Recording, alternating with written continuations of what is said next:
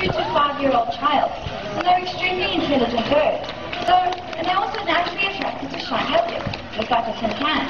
A blackbird's nesting wild bottle of food, you'll decorate it with shiny objects or to attract a potential mate. And once he's attracted that potential mate, well, he's got it for life. Now, these guys are also excellent mimickers. They can mimic almost any sound, including the human voice. Now see how simple it is for him to walk up to that tin can. He knows with his intelligence, he didn't put there in the first place. But he will pick it up and recycle it. It takes a tin can 50 years to decompose if you're playing around.